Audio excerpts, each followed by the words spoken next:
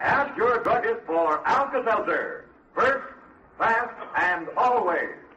And now, direct from the Emerald Room of the Shamrock Hotel in Houston, Texas, Alka-Seltzer brings you the Quiz Kids and the chief quizzer himself, Joe Kelly.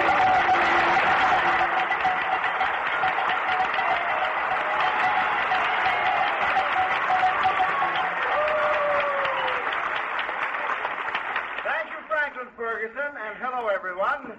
Yoo-hoo! Yes, sirree. Here we are in the largest city of the largest state in the Union, good old Houston, Texas.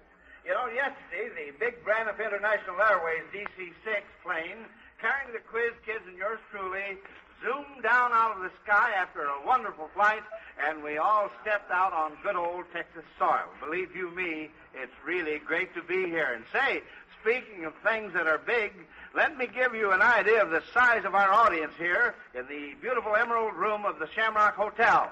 Howdy, partners! Yes, man. Huh? Yes, sirree. All of these fine Texas friends of ours have jam-packed the Emerald Room to see Quiz Kid Harvey Dyke and the little brown colt that he's to receive from rancher Monty Ritchie meet for the first time. And that very thing is going to happen. The little colt has arrived safely, and she's here waiting to meet her new young master. But, folks, Harvey hasn't seen her yet. No, he hasn't even had a peek. That big moment will come later. And later on, too, we'll have the pleasure of meeting the owner of this magnificent Shamrock Hotel, Mr. Glenn McCarthy, who is our host. But right now, it's time to have fun with questions and answers, Quiz Kids. So let's open the Alka-Seltzer question box and get things started. Here we go with roll call. Lonnie? I'm Lonnie Lundy. I'm 15 years old, and I'm a sophomore at Maine Township High School in Park Ridge, Illinois. And a Quiz Kid born in Texas, Mike? I'm Mike Mullen. I'm 13 years old and in the 8th grade at the University of Chicago Laboratory School. Sally Ann? I'm Sally Ann Wilhelm. I'm 12 years old. I'm in the 7th grade at Central Junior High School in Elkhart, Indiana. Joel? I'm Joel Kupperman. I'm 14 years old, and I'm in 3A at Roosevelt High School in Chicago. And Harvey? I'm Harvey Dyke. I'm 8 years old. I go to different school in grade 3A. All right, fine. There's our panel for this afternoon. Now, here's your first question, kids, from Marion L. Donnell of Hartford, Connecticut. What kind of Easter hat is most appropriate for all the ladies of Texas to wear? How about that one? Lonnie? Well, the blue bonnet is the state flower. And so it would be the blue bonnet. Right. There you are, ladies. Now, Quiz Kids, your next question will be asked by our genial host here at the beautiful Shamrock Hotel. And here he is, friends, Mr. Glenn McCarthy.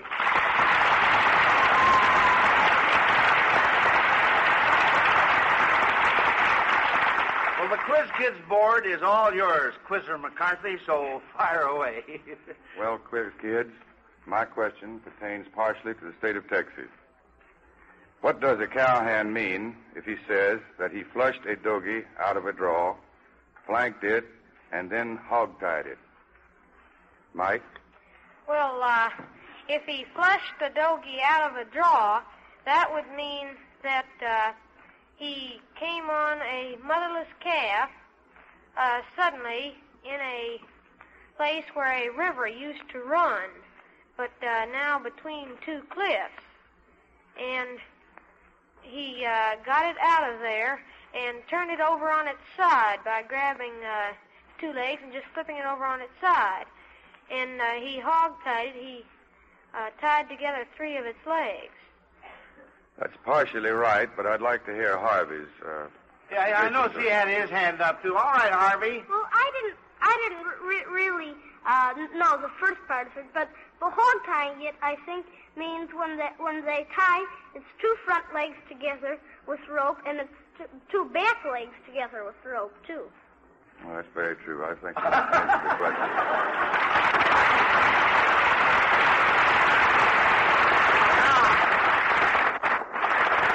Before you go, Mr. McCarthy, here's something Harvey's been keeping for you ever since St. Patrick's Day. It's a genuine shillelagh brought over straight from Ireland, and the Quiz Kids got it especially for you. Thank you, Mr. Kelly.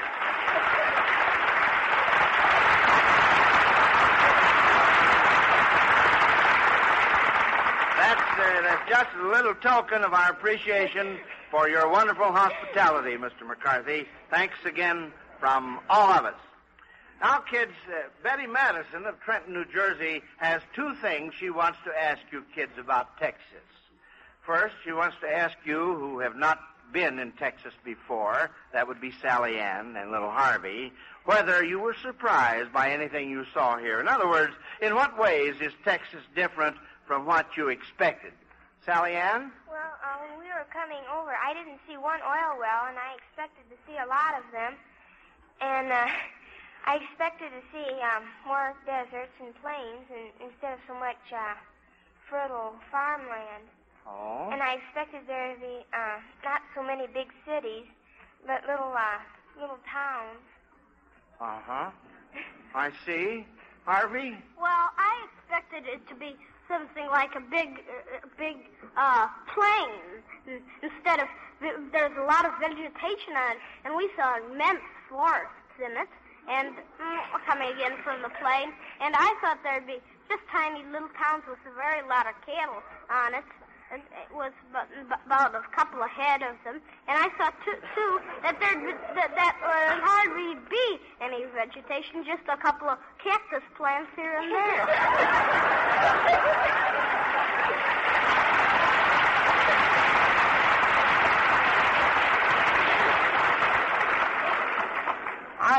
That's very, very good, Harvey. Sally, and I think the reason you didn't see any oil wells is I think Mr. McCarthy carries them around in his pocket. Now then, how about the rest of you who have been here before? Miss Madison thinks that all of the people in our country, the people of Texas seem to be most pleased with their state. Now, why do you think Texans are so extremely proud of their state? All right, Lonnie? Well, for one thing, it's the biggest state in the Union. It has a lot of distinctive features. I don't know. It seems to be just a little bit different from any of the other states. Uh-huh. Mike? Well, that's just it. Texas is so big, it's got a great deal to be proud of.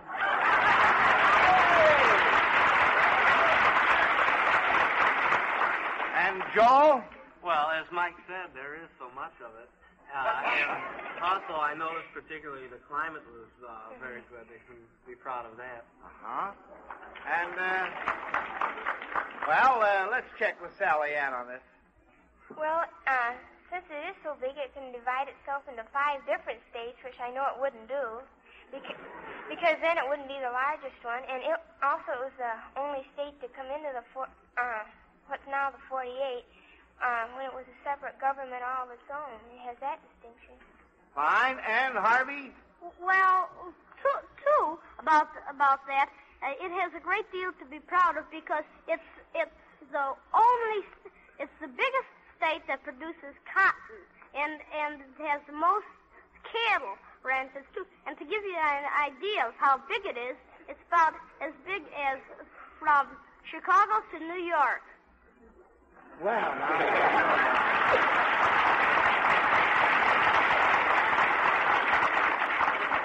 now, we brought another native Texan with us from Chicago, our announcer, Franklin Ferguson. So, Frank, let's hear that good word from a good Texan about a good product. You bet, Joe. You know, friends, I like to think that nearly everybody knows about Alka-Seltzer and takes it when they're uncomfortable with acid indigestion, a headache, or both. But, of course, I know full well that some of you have never tried it. So next time you're out shopping, buy a package. And the next time you have acid indigestion and the aching head that frequently accompanies it, try Alka-Seltzer. You'll be grateful for the soothing, settling effect Alka-Seltzer can give on an acid-upset stomach, for the way it can relieve headache distress. Yes, as first aid to fast relief from both acid indigestion and headache, I repeat, try Alka-Seltzer. Then you, too, will always rely on Alka-Seltzer. First, fast, and always Alka-Seltzer. All right, kids, back more questions. William Bear of Chicago knows the important role his own city council plays in his community's life. But he wants to know, how did an action of the Council of Nicaea in 325 A.D. have an effect on his life this week? Sally Ann? Well, the Council of Nicaea decided when the date of Easter should be, because for many centuries it was disputed, because the Hebrew people wanted it on the Feast of the Passover, and the Gentiles wanted it on the crucifixion. And it was finally decided that Easter would be the first Sunday after the first full moon after the 21st of March. That's and right. And that means that it can be from March 22nd until April 25th. That's right. That's very, very good. Very good. Now, Mrs. B.J. Hiles of Aurora, Illinois, receives one of those fine Zenith transoceanic portable radios for this question. That's the Alka-Seltzer Award, friends, for every question used on our program. Of course, when the kids miss a question, the Alka-Seltzer Award is the choice between a console Zenith radio phonograph combination and a Zenith television set. Now, Mrs. Hiles wants you kids to suppose that Harvey received these letters from famous horsemen of fact and fiction. Can you identify the writer of each letter and tell us the name each would be suggesting for Harvey's colt? Here's the first letter. Dear Harvey, won't you name your colt for my horse, whom I miss very much? I fell off of him one night about midnight when I was hit by a pumpkin, and I haven't seen him since. Mike?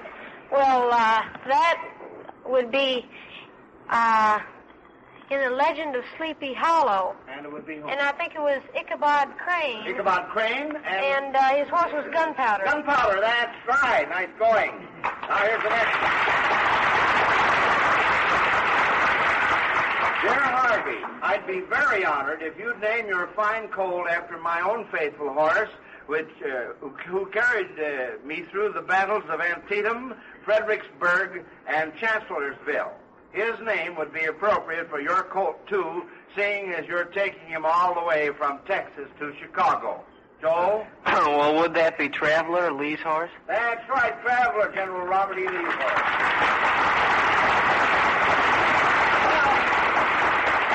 Well, Harvey, my boy, the big moment has arrived. You know, folks, this all started several weeks ago when Quiz Kid Harvey Dyke received a letter from Monty Ritchie, owner of the J.A. Ranch here in Texas, offering to give Harvey a beautiful little filly. And now the great day is here. Yep, we're all here and ready. Harvey, the little colt, although he hasn't seen her yet, and the rancher who is giving Harvey this wonderful gift, Mr. Monty Ritchie.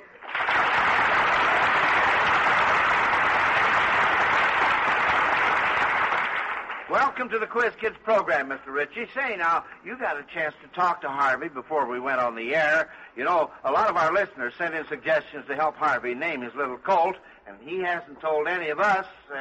Did he tell you the name he's decided on? I'm not saying, Joe. Oh, I'll just bet he did. Now, you wouldn't just whisper it to me, would you? Little Harvey's a friend of mine, Joe.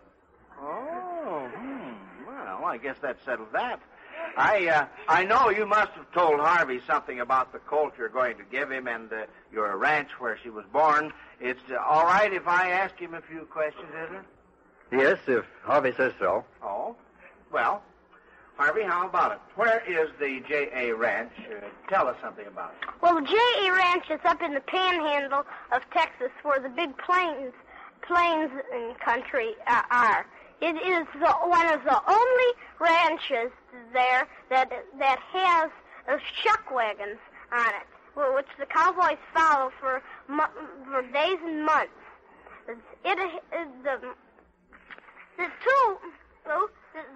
The ranch there is strictly a working ranch, not a dude ranch. Oh.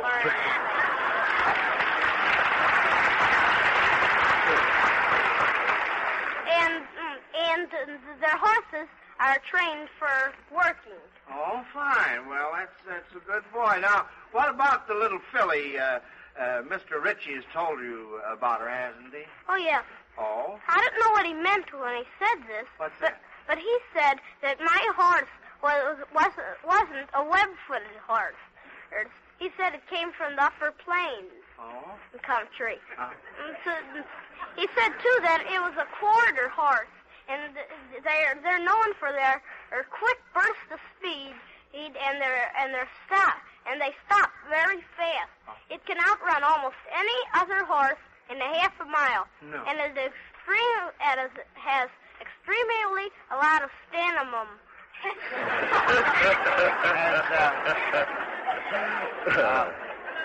What a mum did you say it had? Stamina. Oh, stamina. Yeah.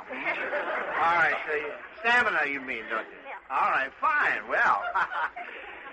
Well, that's really something. Now, was there anything that you didn't tell Harvey, Mr. Ritchie?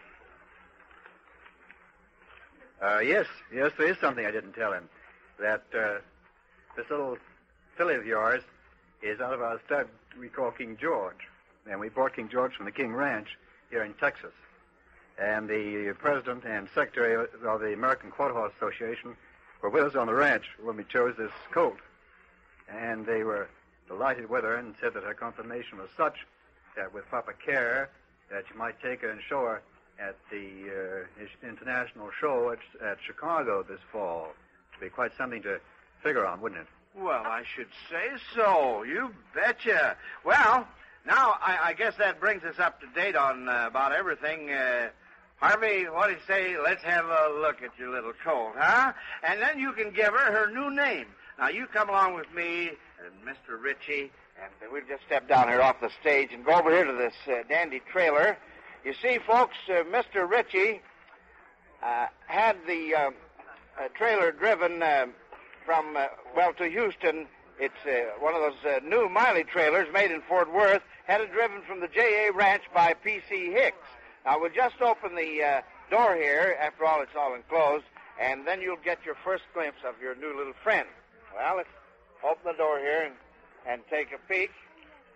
Ah, there she is, Harvey.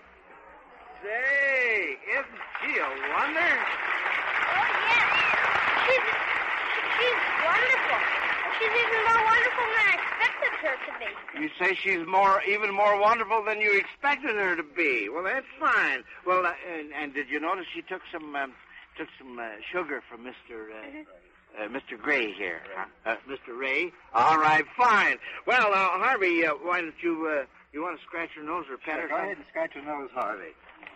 Pat her head. Feel how silky she is. Maybe she'll put her head on your shoulder and tell you something. She saying anything? No, nothing. All right. She will later on. Well, Harvey, ask her to say something. Say something. That's right. Try to give Harvey a big kiss. Well, that's wonderful. Well, now, Harvey, she's all yours. And all of our friends from coast to coast are waiting to hear the name you've picked out for her, and I think it's about time you told this little colt what her name is going to be. So? Your name is going to be Dynamount. Dynamount, did you say? Mm-hmm. Well, what do you know about that? That's really a descriptive name, isn't it? Tell me, Harvey, who sent in the winning name of Dynamount? It was sent in by C.E. Curley, Box 118, Peck, Kansas. Well, what do you know about that? Well, congratulations, Mr. Curley, Mr. C.E. Curley, Box 118 of Peck, Kansas. That's a wonderful name, Dynamount. And the makers of Alka-Seltzer give you your choice, Mr. Curley, between the large Zenith radio phonograph and the Zenith television set for sending in that winning name. Say, Harvey, now you can't possibly write thank you notes to all the people who sent in the name suggestions. Let's see. I think there were something like 127,500 of them.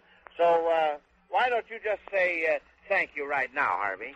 Thank you for all the wonderful letters you sent in, and I wish I could name my horse 127,000 of them, 500 of names.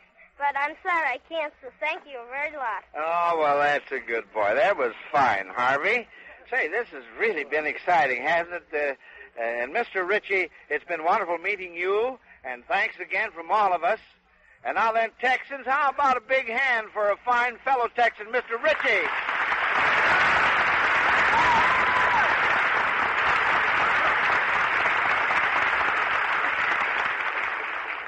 Maybe you folks are wondering how the little Colt is going to get up to Chicago. Well, everything's arranged. She's going to fly back to Chicago in a Braniff freight cargo plane. And her new master, little Harvey, will meet her at the airport in Chicago. Well, I think we better get back to some questions, kids. And Harvey, I'm not going to expect too much of you because I know your mind's going to be on your little Colt. Dynamite. Oh, say, that's a dandy name. Let's see what our next question is here. Here's one from Marion Anderson of Denver, Colorado. She says that many cowboys are sharpshooters, and she wonders if you can identify this sharpshooter in nature. What type of fish might be called a sharpshooter? Mike? Well, that would be an archer fish, which lives in calm saltwater pools. And it takes water into its mouth and squirts it at some insect, either flying over the water or sitting on a leaf. And it's accurate up to about 3 feet. Well, fine. That's a very, very good answer. That's the correct one, too. Now then, you know, folks, we were all happy to welcome spring last week, but I'll just bet the old weatherman will still have plenty of tricks up his sleeve. Yes, if the spring season runs true to form, we can count on changeable weather, and that means cold-catching weather. And what advice do we have for the folks about colds, Franklin? Well, we hope that they'll all be sensible. Really take care, Joe.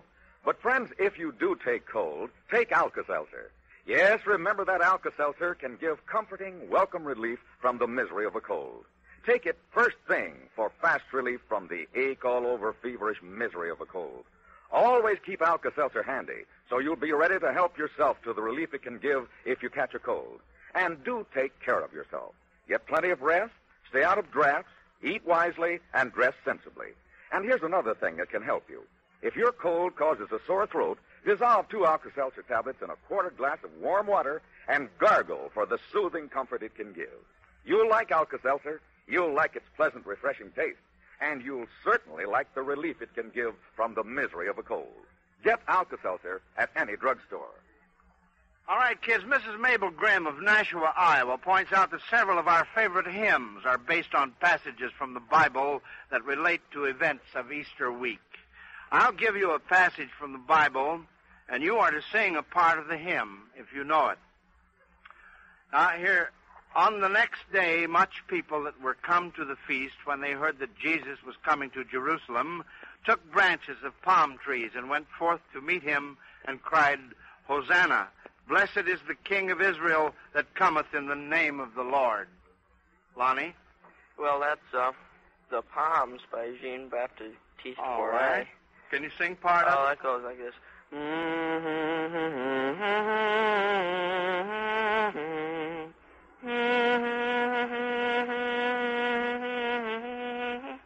All right, Lonnie.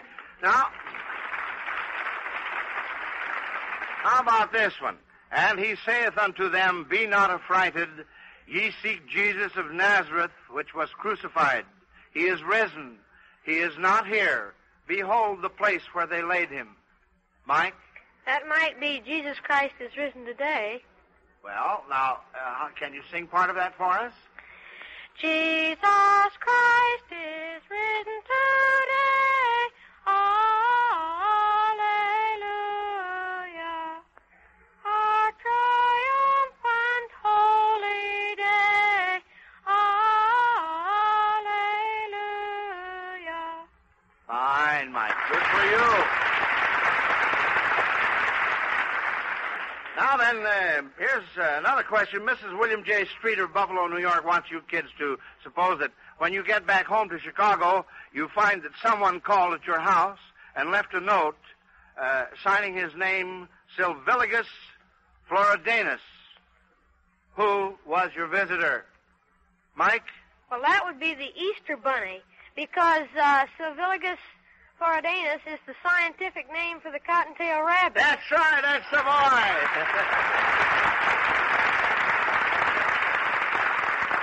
And now then, to close our Easter program, I've asked Sally Ann and Lonnie to tell us about that very first Easter. Lonnie with music at the organ, and Sally Ann with the biblical story of the resurrection. All right, kids.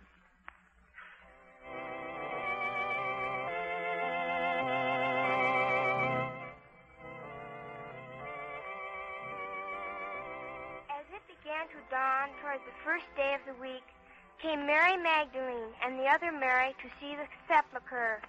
And behold, there was a great earthquake, for the angel of the Lord descended from heaven, and came and rolled back the stone, and sat upon it. And the angel said unto the women, Fear ye not, for I know that ye seek Jesus which was crucified.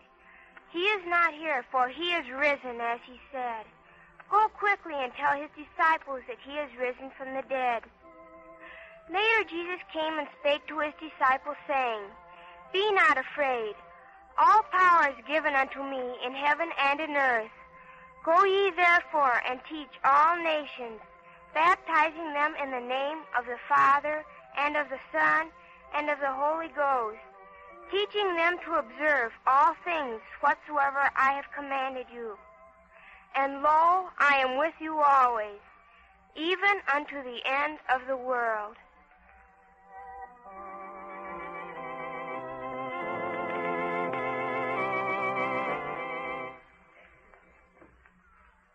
That was truly beautiful. Thank you, Sally Ann and Lonnie.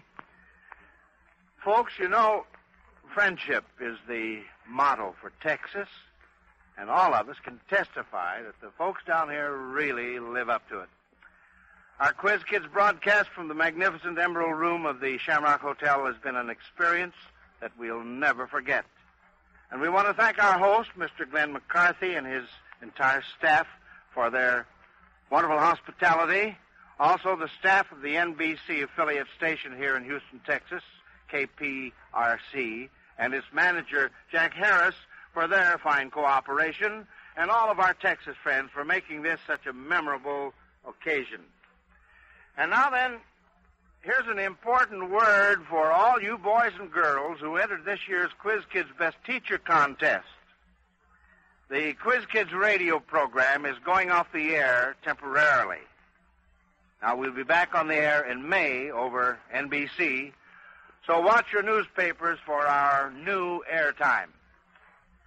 If our Best Teacher Contest winners are announced before then, you will be notified in the following ways: by mail and through your local NBC radio station. And then contest winners will be announced in newspapers and on the Quiz Kids Weekly NBC television program. Incidentally, I hope all you folks who have television sets are already regular Quiz Kids viewers, but in case you haven't found us yet, check the TV listing in your local newspaper, won't you? And now, it's time to say Happy Easter, everybody, and goodbye, kids. Goodbye, Mr. Kelly. Goodbye, Texas!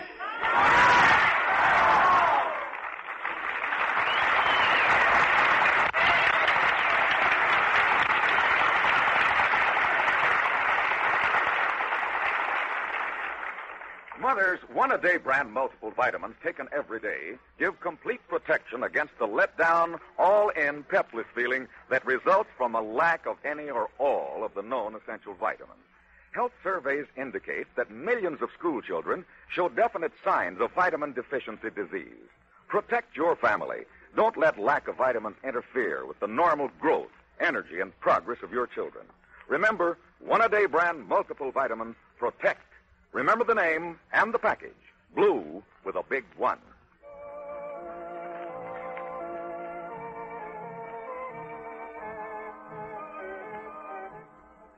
Be sure to see and hear Alka-Seltzer's Quiz Kids television show every week on NBC.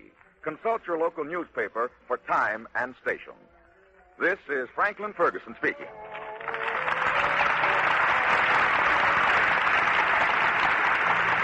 Tonight, hear Phil and Alice, and later, it's Texas Rangers on NBC.